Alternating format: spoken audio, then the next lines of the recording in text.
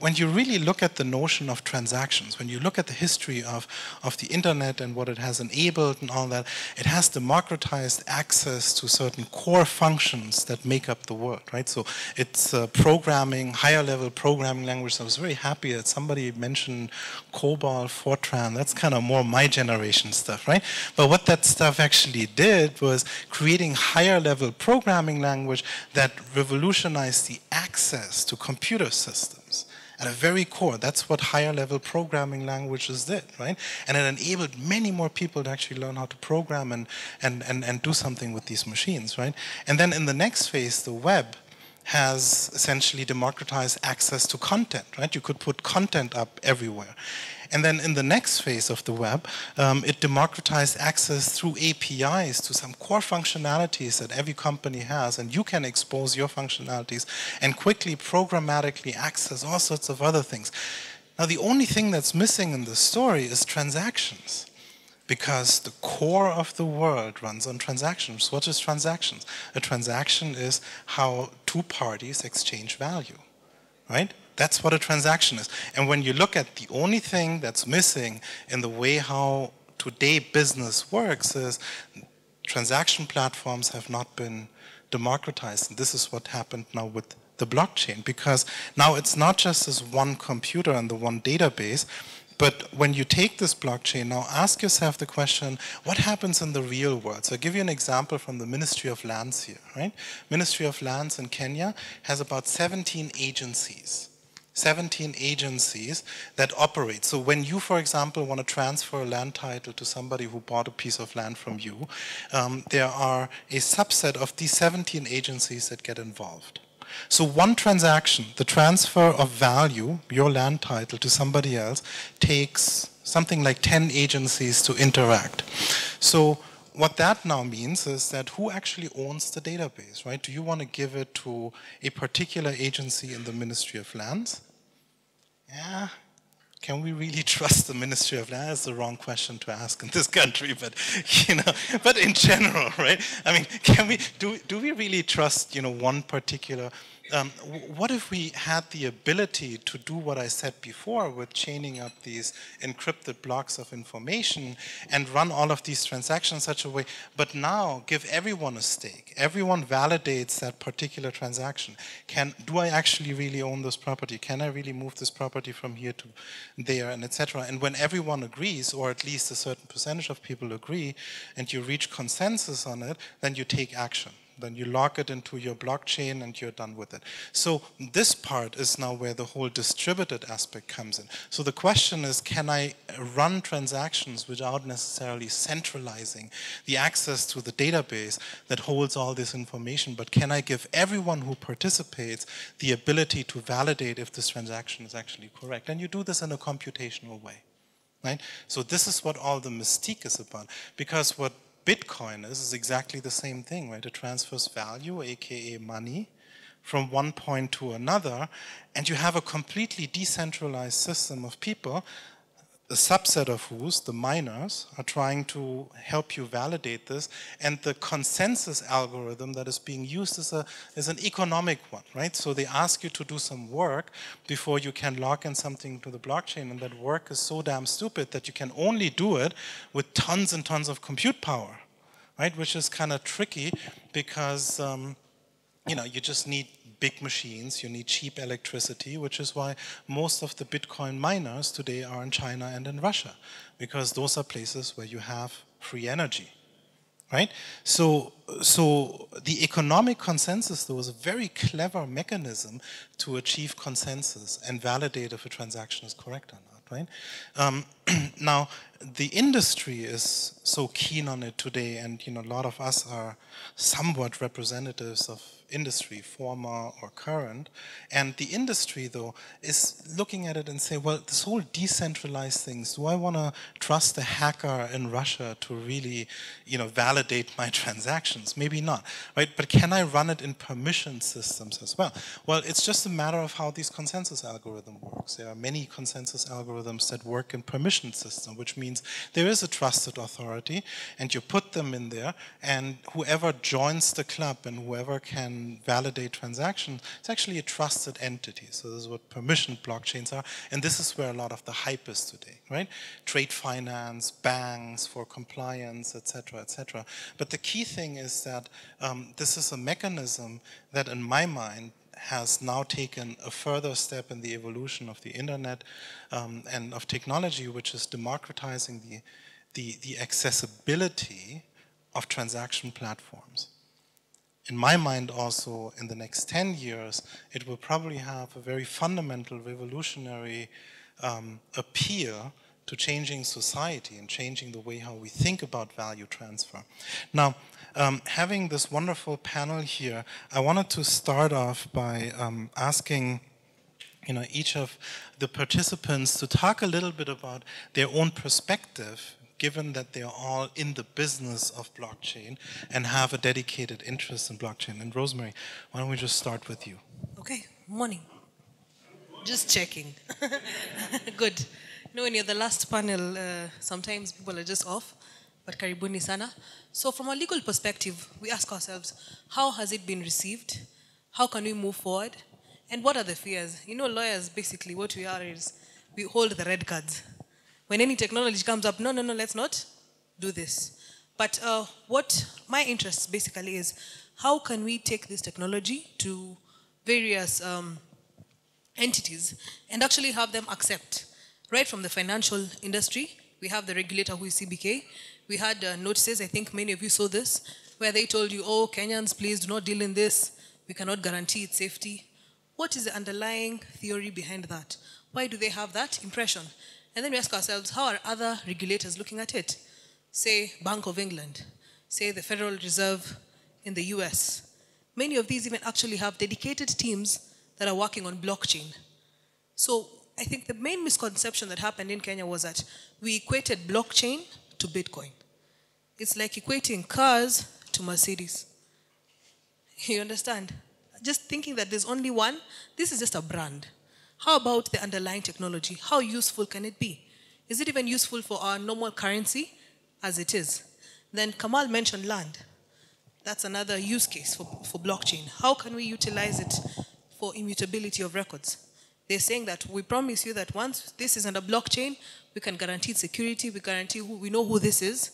And then there's a lot of trust that is created. But then comes the other question.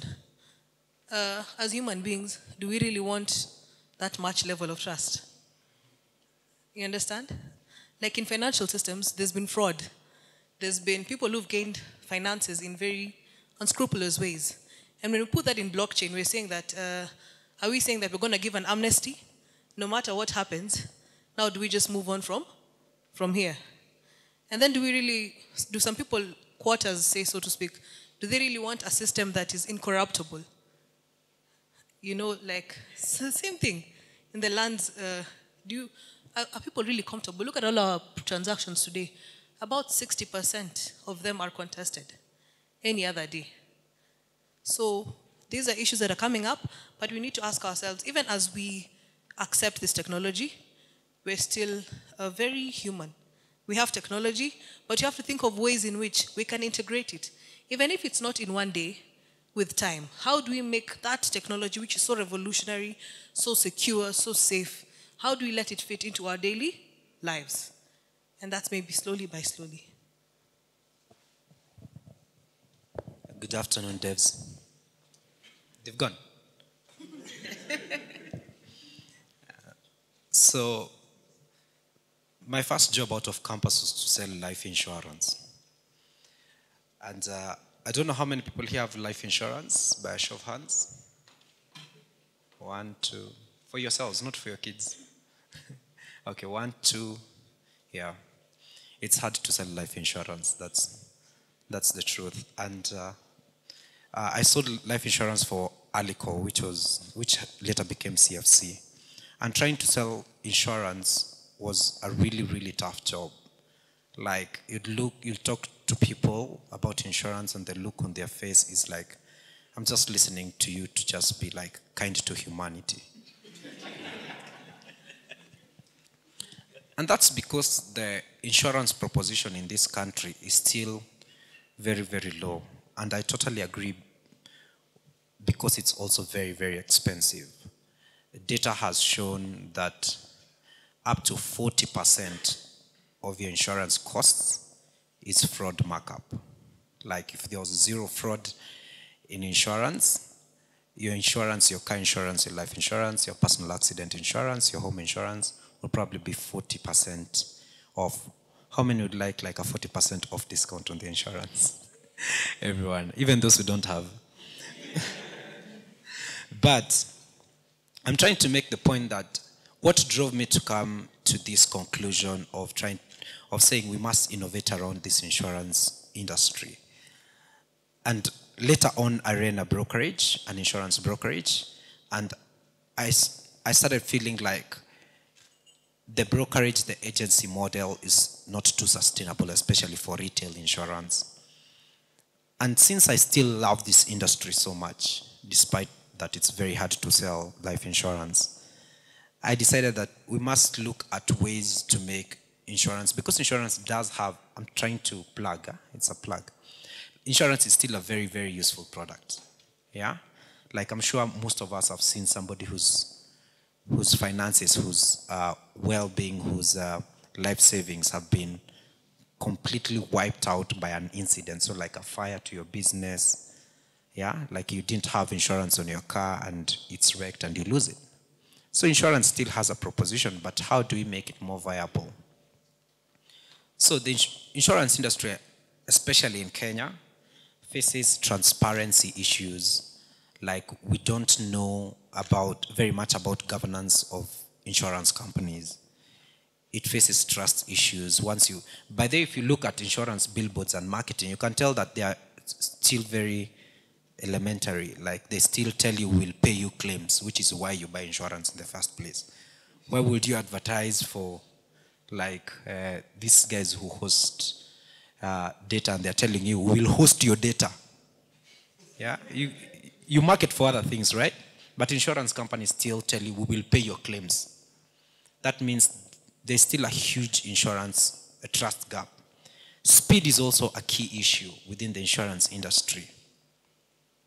And if you've had an accident and I've tried to claim, and in fact the other day in court as a witness, some guy was suing his insurance company because it took them 6 months to repair his truck, which was a commercial truck, and as a result, the loan he had taken for the truck had accumulated so much he was not able to pay. So speed is an issue. Cost, yeah. There's a concept, and you can try to look for us on Twitter and LinkedIn at Thomas Kaberi. Look at some of the things we've written about the cost and unnecessary cost that insurance companies go through. So for example, something that we call the fraud investigations, where insurance companies are investigating up to 90% of their claims, which in itself becomes like a huge cost. So how does blockchain plug into this? I think Kamal has already explained how it shows transparency, trust. Speed is also like really, really fast because you can just track back and look at who locked what transaction and how valid was that key, and you're able to say yes or no, we will pay this claim. And of course the cost is much, much cheaper in terms of running it as software. So I think as an introduction that should be able to explain how blockchain relates to insurance, to the insurance industry, and I think especially relating to fraud, which is the second biggest revenue threat to the insurance industry, costing almost, we've seen $60 million a year at the least. So we believe that blockchain is a huge, will bring a huge leap. And you can follow live this evening. KPMG will be talking more specifically about blockchain and insurance fraud. So you can just log to KPMG Kenya website in the evening from 8 p.m. and you can, if you want to follow more. Good afternoon, guys. Yes, I come from an organization called BitHub Africa, and my job today is to convince you developers to look at blockchain and more specifically Bitcoin. How many of you guys have used Bitcoin or have Bitcoin, if I may ask? Quite a number. That's a good number, about 11 guys. So why Bitcoin? I've been a developer since 2003. And in the course of that time, I've developed many applications, most of which did not see the light of day. And for various reasons, there are various challenges you face. But the one that was always there constantly is monetizing your applications. So how many of you guys relate with me? Like, have you had a hard time monetizing your apps? So basically, when I discovered Bitcoin, I realized that as a technology, it was filling in this gap because you can go look at the Bitcoin code, understand how it works, see for yourself if it's something that can help you, integrate it into your application, and test it, and have people from different parts of the world paying you in Bitcoin.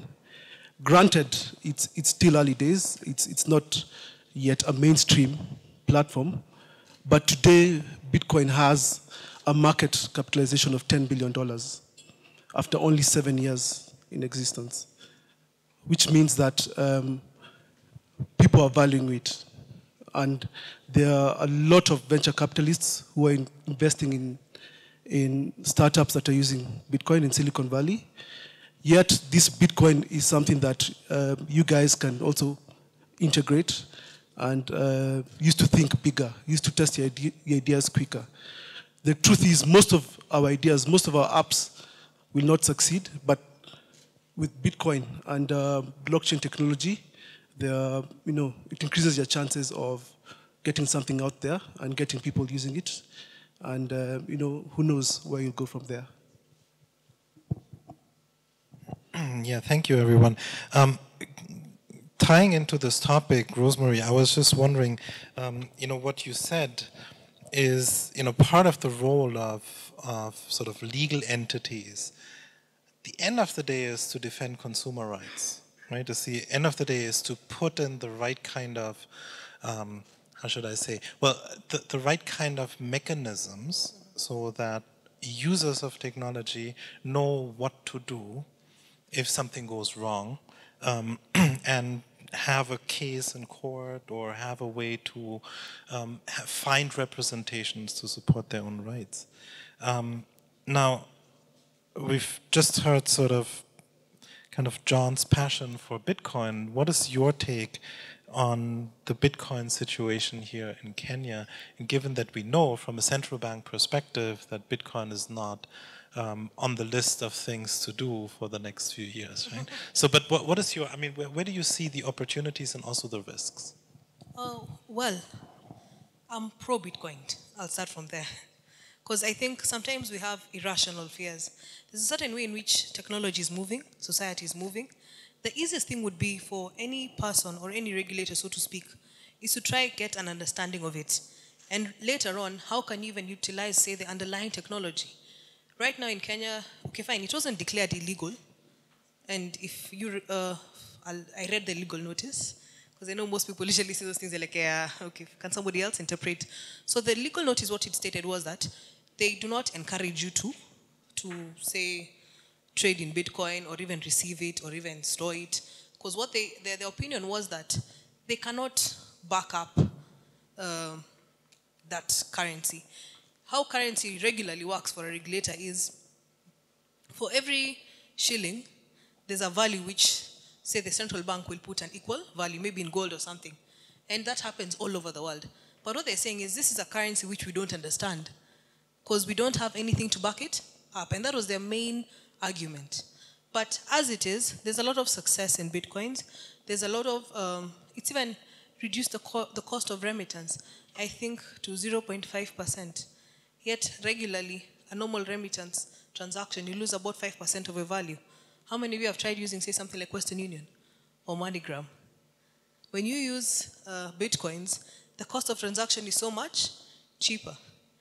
And so I think Kenyans, basically not just Kenyans, but even the Kenyan regulators are very cautious. Until one day, somebody somewhere, maybe in a European country or in a Western country, starts accepting it, maybe that's when they'll start thinking about it. In the meantime, they have so many other problems to solve. Bitcoin is not one of them. Kamal, does that answer your question? Yeah, no, I mean, I completely agree that we have many more other problems to solve right now than, Bitcoin. But it's interesting though, right? I mean, in society, usually it takes a long time until people get sort of over their fears. I mean, it's like what Thomas was mentioning, but it's kind of funny that a technology that was designed to address trust issues is creating so much fear, right? So, and I had mentioned it earlier. Sad to say, when you analyze various systems, there's only trust that is required for everyone up to a certain level. That's our human nature, so to speak. It's really sad. But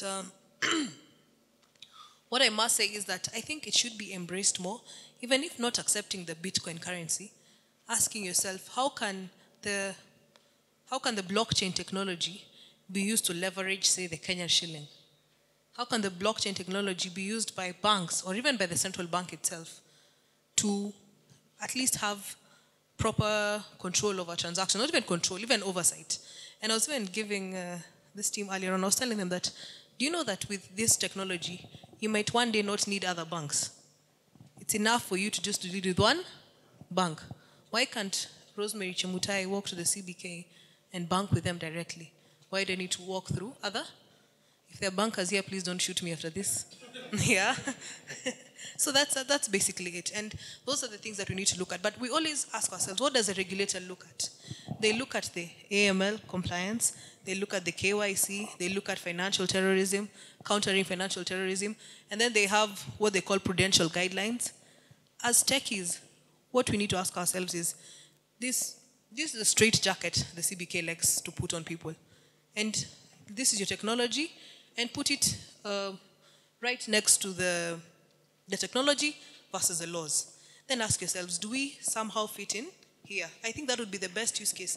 Ask yourself, does cryptocurrency have a tick in regards to anti-money laundering? Tick that, yes. Does it have proper KYC? Tick that. Does it encourage proper prudential guidelines in regards to how, say, funds can be transferred from one? Then you tick that. Then you go and say, look, this is a proper use case for, we've proven that we can tick all your boxes, so why not allow us to use it? You get. Tell them, this is what you know, this is what we know. And there's a great disconnect right now in maybe, say, the financial industry and many other industries, even the insurance industry, between the regulators and the techies who are maybe talking about blockchain technology. There's no conversion, and there must be a concerted effort towards seeing where can we meet, say somewhere in between. And I think that's the only way in which we'll progress from a regulatory point of view. Yeah, I'd just like to add to that. On Tuesday, I happened to speak in front of a number of African central banks and regulators. And what I told them is that the blockchain technology can be used to streamline the things you're talking about, ID, KYC, make them more efficient. But speaking to developers today, this is the blockchain technology, in particular Bitcoin, you do not need permission to use it. It's open, it's permissionless, you can innovate around it. These regulators, the central bank, the government, they take long before they appreciate anything. So you cannot say, I'm going to stop what I'm doing and I wait for 15 years so that I can start now, innovating. And if we do that, we'll be left by the rest of the world. Right now, Zurich, Berlin, Dubai actually is leading. They're competing to be blockchain centers of excellence. Why can't we do the same here in Nairobi? So I think this is a great opportunity for us. We're known for M-Pesa. Bitcoin blockchain is just taking those ideas to the next level. And maybe he's mentioned M-Pesa. It would be important for us to remember the history of M-Pesa. It had a lot of backlash when it started. right from the bankers, even from the central bankers. But when it caught on and it was trusted, what did the central bank do? It enacted an act for it, the National Payment Systems Act. You know, they couldn't be left just hanging out there anymore. So that's the same thing I think I foresee even with blockchain technology. First of all, they hate you, they fight you, and then now when they realize they can't live without you, they say, okay, fine, let's regulate you. Well, I just wanted to maybe, because it's interesting to see the enthusiasm about this technology, so maybe I should be the adversary. Because I do have a challenge with this technology, quite frankly, right? I mean, just purely from a technology perspective, based on the platforms that are out there, the only example which we know that kind of works is the Bitcoin blockchain.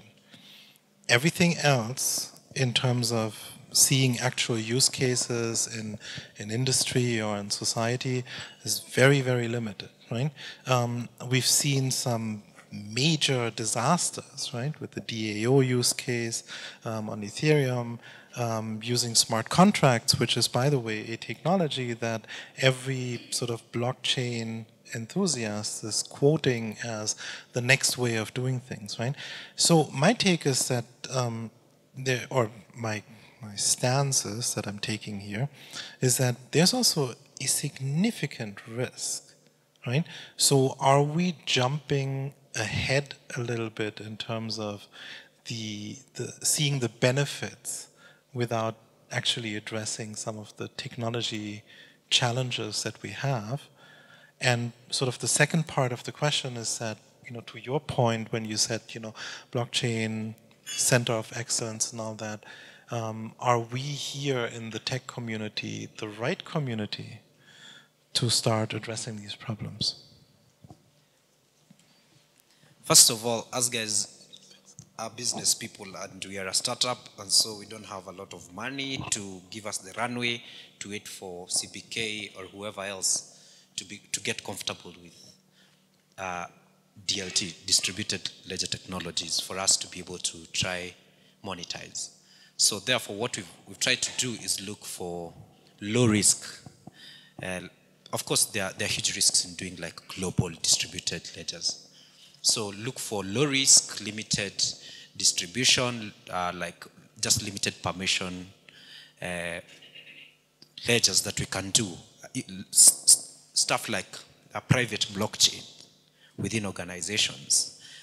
And I believe it will be a while before, or not so long before, I don't know how long it will be, before we as a society or the regulators around here totally embrace. And that's because as a fact, first of all, regulators will want to figure out something before they say we are comfortable with it.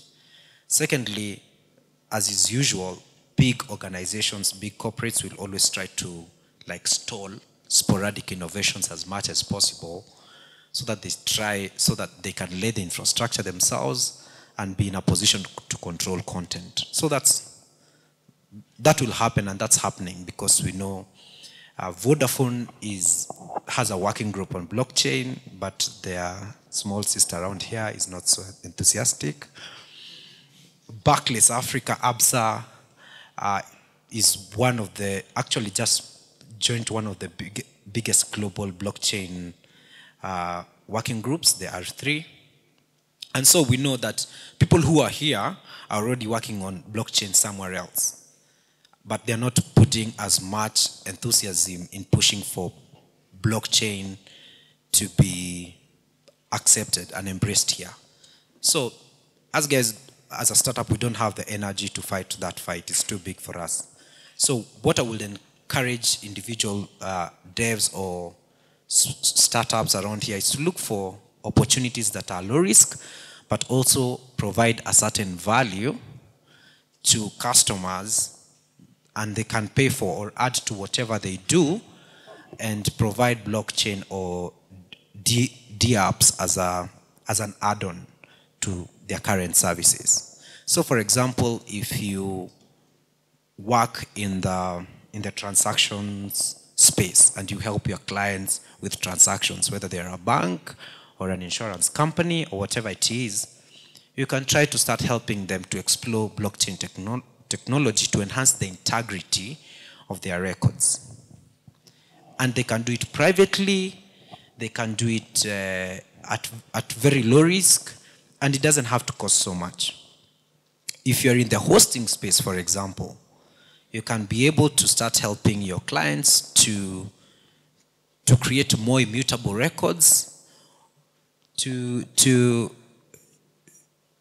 secure the integrity of their transactions.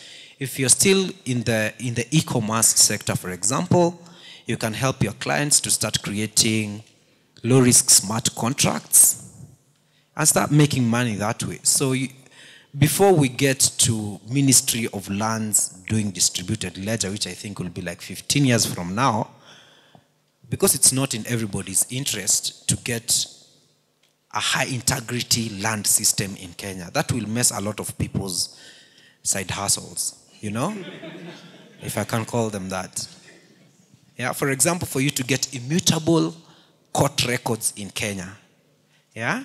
And imagine how many lawyers will be out of work despite that being their core job. Eh?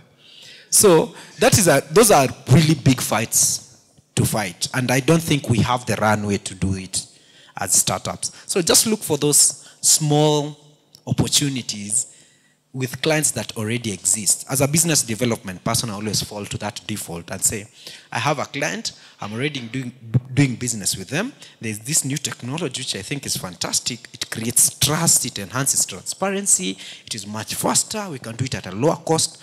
How can I build something that would be an add-on to whatever I'm doing? So I think that's the approach we should really take as startups and as devs. Just explore it and ask yourself, the current clients, I'm in the hosting space, for example, how do I help them to make their records more secure? I'm in transactions, for example, how do I help people to create small smart contracts? Yeah, so that they can create like a history. So I think that is something, those are the small ways I think we should try to apply this technology and make money in the next 90 to 120 days from blockchain technology, hopefully. I'll charge you for consultancy later. Well, I think that's a very reasonable perspective to take. And the opportunities are there, right? Everyone is talking about them. There's no reason for us to do it. And I actually personally really believe that we need to, and I'll talk about this a little bit in the closing remarks, that for us to be first on these technologies is perfectly okay. I don't see a reason why we shouldn't, right? And I also, to some extent, agree with you that, if you think about the fact that M-Pesa today, or since last year, since 2015, has universal access, which means every adult in Kenya has access to M-Pesa. There is no other payment mechanism in the world that has achieved the same thing, right? So of course, it's been 8 years, so I'm wondering what have we been doing in the last 8 years so that we haven't come up with something new. It doesn't have to be in the payment space. I'm personally not so convinced that the blockchain is that, and no offense, right? I think that there will be probably other areas where we can succeed faster because of regulatory issues. Than necessarily in the payment space, right? But that remains to be seen. Let me quickly ask the audience for questions. Are there any questions?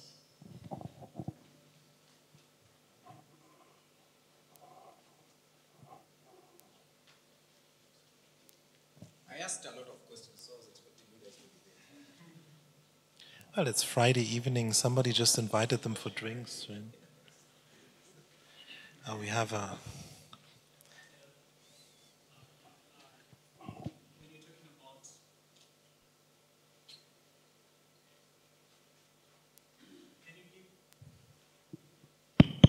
Okay, can you give some scenarios, like use cases, as just bundle it in part of the consultancy? Just use cases where we could at least try to apply this technology in small scenarios, just one use case? At GitHub, we're talking to guys who want to roll out agri-tech solutions, particularly on microinsurance. So a farmer can ensure the produce he's farming and using a smart contract on the blockchain. And basically, the blockchain can be used to sort of enforce trust, because the insurance may not trust the farmer in terms of saying that he actually planted the produce, and the farmer may not trust the insurance company in terms of paying the claim. And I think this is probably what you're doing. So we're seeing guys coming up with solutions around that area, and they're still very experimental, early stage, but the potential for disruption is so huge that it's amazing once you look at this this kind of thing. Then also smart energy. So imagine you're somewhere in a remote area, you have solar panels. You can sell excess power that you have to your neighbors instead of it going to waste. So those kind of ideas where you want to sort of skip intermediaries and work on a peer-to-peer basis. Okay, I think a very basic use case is compliance. As we said, transparency. When you think about blockchain or DLT or DApps application, think about how can you enhance transparency, trust, speed, cost in whatever you do for your client. So if you do, for example, work that comes very close to compliance and risk management or risk audits, yeah? And so, for example, if you manage sensitive databases for your clients, or you manage or you support sensitive transactions or record storage for your clients, I think blockchain would really help you to immutably store database operation records. So for example, like some of our, at Optimal Consulting, we'll do analytics projects for clients, and sometimes when you ask for data, you realize that this data has been recently changed, yeah? And if you go to the logs, unfortunately, you even find that people have interfered with logs, which is a governance issue, right? But if you are to create an immutable way of keeping records of who has done what on the system, and it's easily visible to everyone, and you don't have to do a forensic audit for you to find that out, then, I mean, it's a very simple add-on that you can do to your clients. So that's a very simple, I think, example that you can do tomorrow if you can do what he said to your clients. So just think about transparency, trust, speed, and cost. So because sometimes you find that people have to do a very expensive system audit or a forensic project to find out what went wrong with their system. But if they had an immutable way of keeping records of what is happening in their systems, it would be a very cost-effective way of governing their systems management. Does that answer your question? Yeah, okay. Any other questions?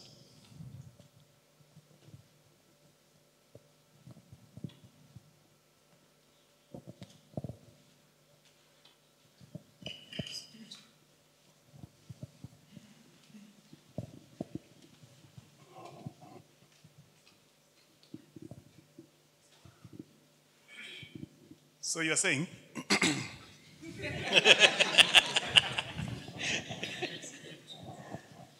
now that the humongous building that I've built on top of that title deed, I can't certify the title deed. But the guys who buy the slabs of the floors have to believe the title deed works. Otherwise, what have they bought into? We all know about all these developments where you have a developer with some money, comes and talks to somebody who owns land, they collectively start owning a building. So, Rosemary, I'm having issues. You see, my answer to that is, and I'd even mentioned, I'd put a disclaimer. Us lawyers like disclaimers, that technology will never totally solve human errors. And my problem is that even when you have such an immutable technology, it completely entrenches whatever faults that were there before. You understand? Because when you have something that says, let's start afresh, let's forget the past, what happens to historical injustices? You understand? That's a problem with immutable records. What happens to the humanity in all of us? The problems that need to be solved. We hear titles say in Mombasa, in the coast, people say, no, these properties, do what? It was for my family, my grandfather. We have it even in the tea farms in Kericho. Where people say that, look, this is not owned by this company. This is an ancestral land that was owned by this particular tribe. So technology will never be a solution. And that's where the biggest problem comes in. Our humanity is still there, but we're creating perfect technologies. So how do we merge the two? Honestly, I don't have the answer. Yeah, and let me just add on that, because this is the danger. If we are not ready to understand what this technology that is coming to us at such a high speed, I mean, I look at it almost every day, and the rapid innovations that are coming can actually put us at a disadvantage. There's no, technology is morally neutral. It can be used for good and it can be used for bad. So I feel that it's really important that we try and understand what exactly this thing is and mitigate against the risks. Like Kamal, you mentioned there are huge risks with blockchain, but there are also huge opportunities. And just to clarify on the coin, because people get confused about what is this Bitcoin. So blockchain works with a principle called tokenization, where there are two activities you can do on a blockchain record, read and write.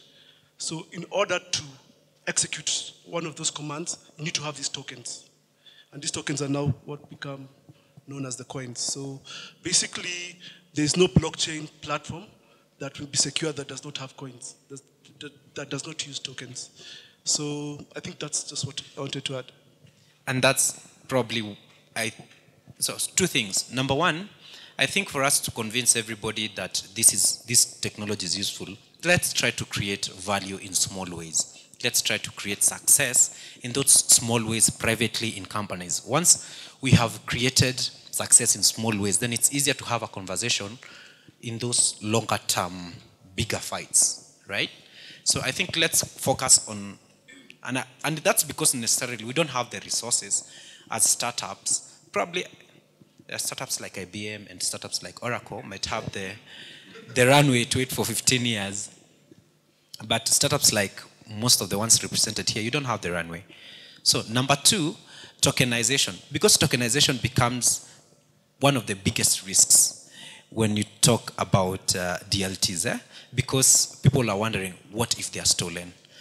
And with private blockchains, tokenization is not such a big issue because it's not the end goal, really. People who are mining Bitcoin have tokenization as the end goal, right? But if you're building this technology for other value, for other purposes apart from just mining the coins, then the focus shifts totally from accumulating hundreds and hundreds, probably thousands and thousands of Bitcoin or Ethereum or whatever, to saying, in the process of creating these coins, did I serve any other purpose in terms of saving my client time or money or enhancing trust? I don't know what the other guys have to say about that. So Rosemary, final comment, and then we'll I even have a question now that our team has refused to ask. I'll ask him a practical question in regards to insurance fraud. Today I'm tired of the car that I have. I crash it on a tree and say that I had an accident. How will blockchain technology solve that kind of human fraud? It won't solve. It will help to, first of all, insurance companies already have processes for investigations, for clarifying statements that you said and stuff like that. So the thing is, we want to find out if you said that your car crashed. Yes? Here's an answer. He's shaking. Okay, let him answer. My name is Bogwa. I actually happen to be working on a telematics product. So we talk about having the single source of truth. With IoT, if you're collecting data in real time, that goes to the blockchain. And so I can tell events before, after, and during, and therefore you go crash your car. But my data will do the talking and say, there are no circumstances under which you could actually do that. And again, models of insurance are changing, where as opposed to you going blanket in the sort of cover that we have now, you actually use social circles to also buffer your behavior. So you'd be better off selling it as opposed to doing what a lot of our people do. You get a stunt driver, go to Rift Valley, make sure it's a proper write-off. Yeah. I don't know what time the guy jumped off, but the data therein and the new models of insurance, like I think there's an insurance product called Guevara that just picks and says, come, we insure you as 5 people or as 10 people or as 20 people. Take our device, let's monitor you. So you become your own ambassadors and you start, that level of fraud starts going out slowly by slowly. When you store that record in the blockchain, then it becomes immutable in the way that we are looking to get it. So it makes sense with IoT, yeah. Not with our normal systems that don't have any technology. Right now, the whole industry needs to be disrupted. Yes, thank you. All right, guys. So we're running out of time. I'll spend another few minutes to close up. But first of all, let me thank you all, the 3 fantastic panelists and also the people who asked questions. I thought that was a very insightful session. Thank you so much for coming and thanks for your contribution. Thanks for having us. Thanks.